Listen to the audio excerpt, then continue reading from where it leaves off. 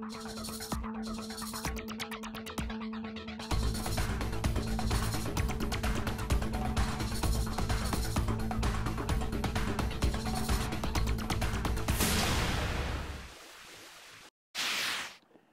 everyone, I'm Dick Beardsley. Welcome to the fishing scene. Hey folks, there are many lakes around the upper Midwest that are shallow bodies of water, as we're on today, that only top out at about 15 feet maximum depth.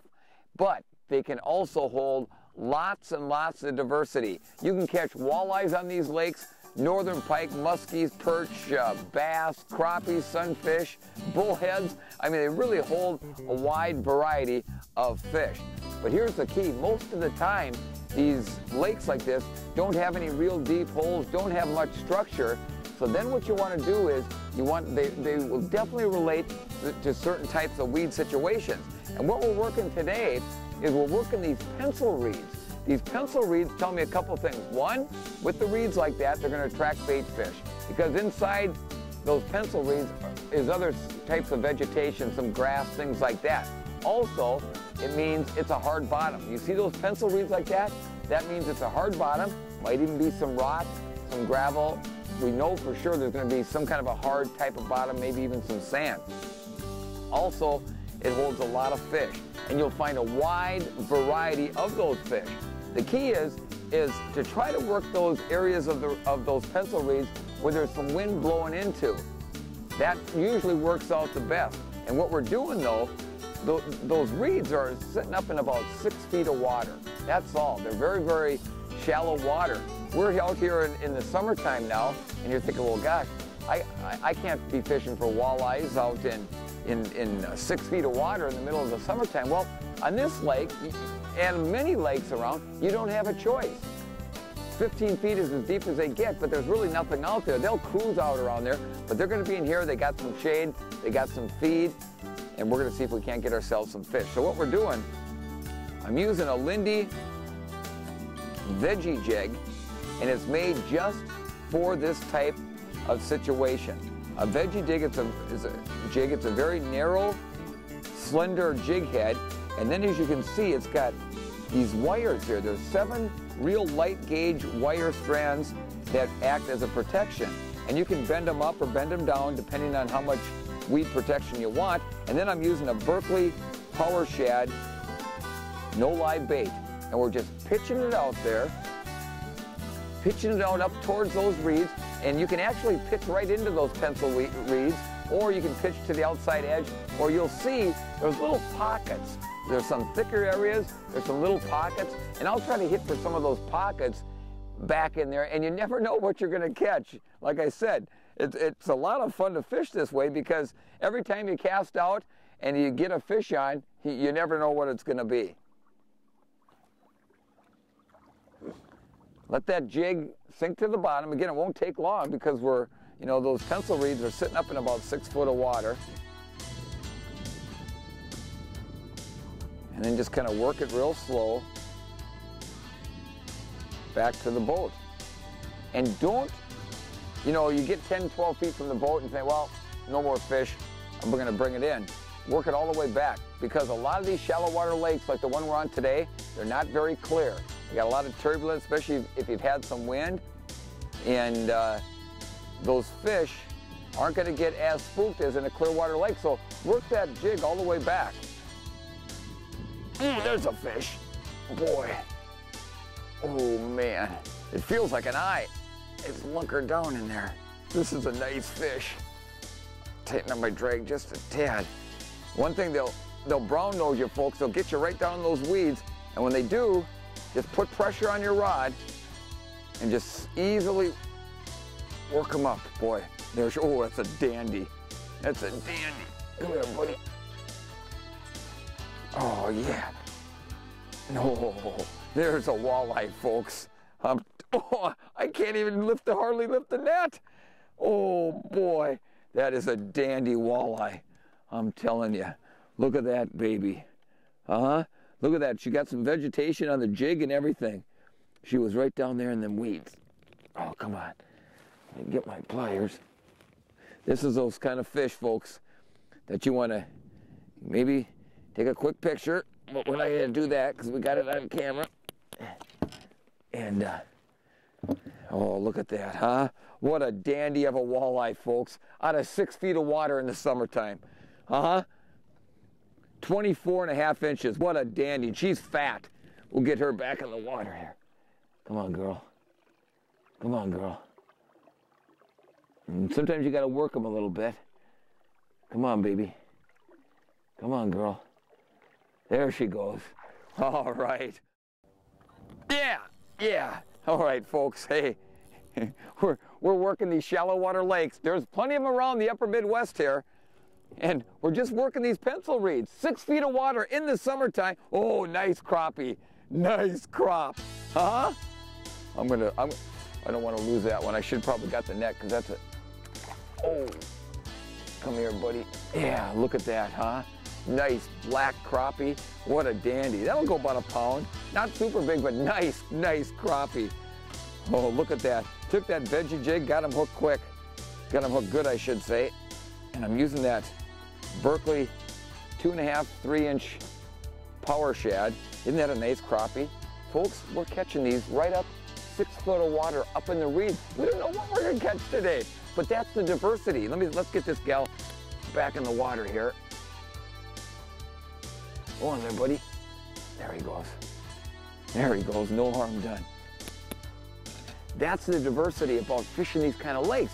Now, a lot of people think, okay, here we are, right now we're out here in early June, that, okay, maybe you got part of May and you got maybe part of June, and then once July gets here, these lakes, they're impossible to fish because they get so weedy. Well, they do get pretty weedy, but a lot of these lakes aren't very clear, so you won't get the real thick vegetation like you would on some of the clearer lakes, and the weed lines on a lake like this won't go much past 7, maybe 8 feet at the most. So if it's really windy, I'll still work these reeds like this in July, but I might work a little bit further out in a little bit deeper water. But on a windy day, they'll be right up in that stuff just like they are today, even though it's not totally windy. In fact, speaking of that, let's talk about conditions that are going on here right now, right here today.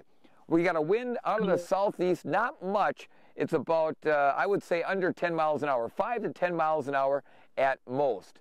Air temperature is sitting at about 65 to 70 degrees. Water temperature is 65 degrees. And water clarity, very, very minimal. In fact, as I'm looking down in the water, I would say about 2.5, 3 feet at max. So that's why another reason that some of these fish are up here. Walleyes, of course, don't like that sunlight. There's not much wind. We do have some cloud cover out here today, so that's helping a little bit, but the sun is poking through every once in a while. But with this water clarity as little as it is, those walleyes don't mind being up in this shallower water, and plus in those reeds, they do get a little bit of protection from the sunlight. So we're gonna rearrange here. I'm just going to show you how you do this.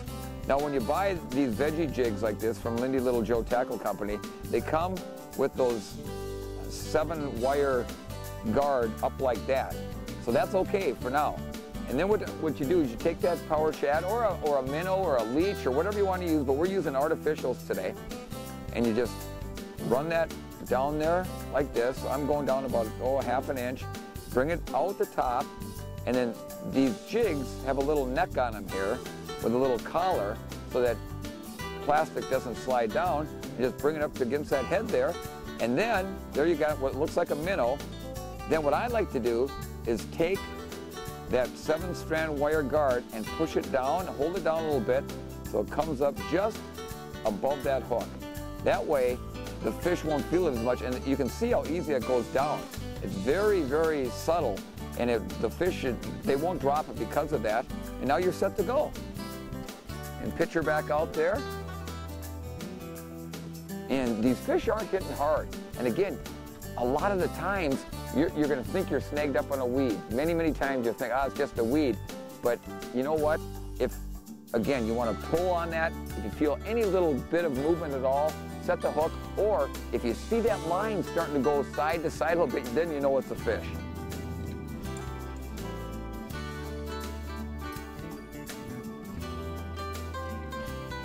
What I like to do is I pop it out there, and then I'm just going to let it sit. Just for a moment. I'll start popping it a little bit and catch up with my line. Now, the more wind there is, the more bow you're going to get in your line. I'm using 6-pound Beardsley Trilene XL. I really like that line. It casts well, and that's what we're doing. We're casting quite a ways because it's so shallow. We don't want to spook those fish. And then I'm just lifting and letting it fall back. And then I'm reeling up that slack line, lifting again, letting it fall back. Now, most of the time, those fish are going to take it when it falls back. So you lift it up, that jig falls back to the bottom, and when you go to lift it up, that's when you think you'll feel like that. It doesn't feel near as big as that crappie did, but who knows what it will be. Might be a bullhead. You'll catch plenty of those out in lakes like this too. Oh, it looks like a jumbo perch. There he comes. Hey, you know, like I said, you never know what you're gonna catch. Perch, related to the walleye, pretty thing, aren't they? Look at those picto fins underneath there, nice orange color like that. Nice little perch. Well, I tell you, if you're gonna, keep some fish for eating, this wouldn't be too bad. I know when my dad was alive, boy, he was the perch king. In fact, that walleye we caught earlier on the show, he would have thought that was a rough fish.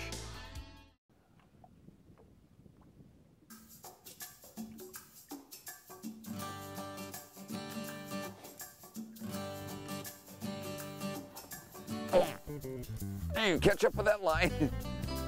Oh, jeepers, did you get off? Nope. Can't tell what it is. It's kind of twirling like a pike, though. Kind of twirling like a pikey. Don't see him yet. That's one thing is, oh yeah, little pike.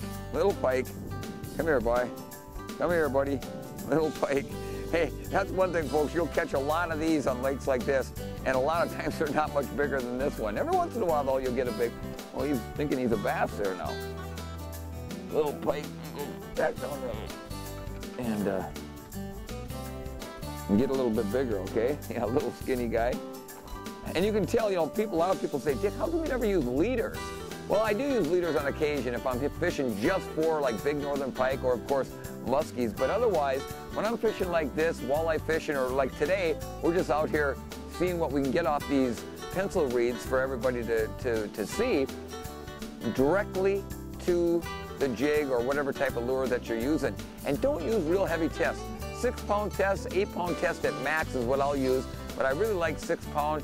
It's light enough where you can fish some of these real clear lakes for even crappie, sunfish, and yet it's good, hard, tough line that you can, as long as you don't horse them out of these weed beds, you'll be just fine. But the key is to buy good quality name brand line. Like I use the Beardsley Trilene XL. I really like that. The XL stands for extra length, so it casts a long, long way. So that's really kind of nice. Let's see if that northern did much damage to. Nope, I can still use that Beardsley Power Shad I got on there. If they start getting really beat up, then you're definitely going to want to put on another one.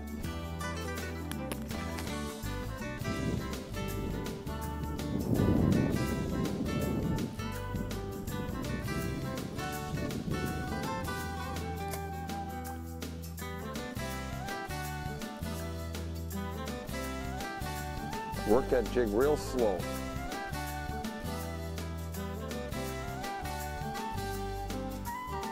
Okay, I feel something kind of holding on. Ooh, nice. This feels like a pretty nice fish. It's got me down that grass. Again, get you in that grass on the, he's not up in those reeds anymore, but there's some grass down there. He's got his snout in. And just kind of put steady pressure. When you feel him come loose, and catch, oh, there he is. Oh, it's a little northern pike again. He must have got down that grass on me, and it felt like a lot nicer fish. But, he's a small one.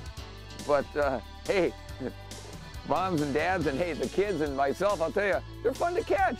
Anytime you got something on the end of that rod, you can't complain. And again, it's just showing the diversity that we have in many of our area lakes. Little pike, but he'll get bigger. Actually, pike are a good thing to have in the lake. They take care of a lot of the smaller panfish, and they keep them from getting all, you know, stunted and what have you. But those pike, they'll get bigger if you let them get bigger. But again, we're not doing anything out of the ordinary, just flipping jigs up in there in that shallow water in those reeds and just working it back real slow, and you don't know what you're gonna get, and that's the fun part about it. You get casted back out there.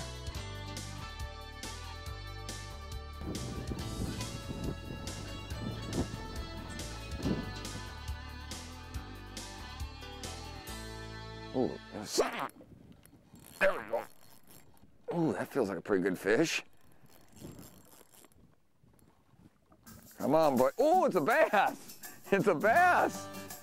Did you see that? That bass came right up there, and all right. He's dogging me downstairs now. Now, when they jump like that, you want to catch up with your line and keep a tight line, because when those bass jump, that's when you lose them. That slack line gets in there.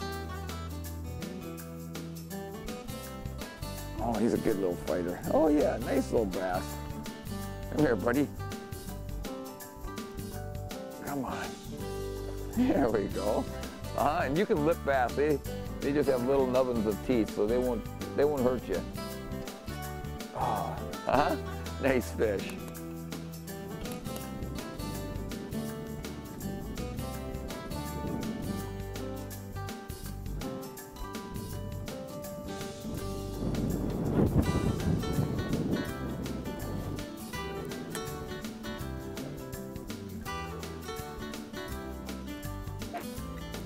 Yeah.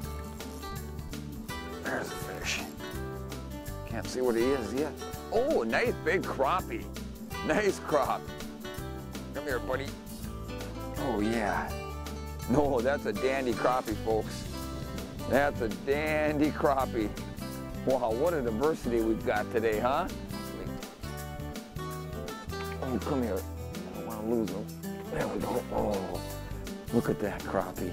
Holy cow. Ah, what a dandy. I'm going to measure that one. That's probably 1.5 pound crappie, I'll bet. Maybe even bigger. 14-inch crappie, huh? Wow, nice fish.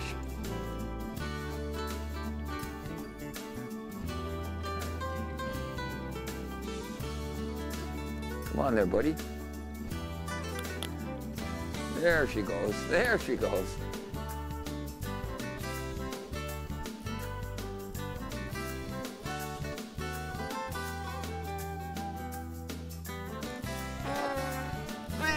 This is a good fish.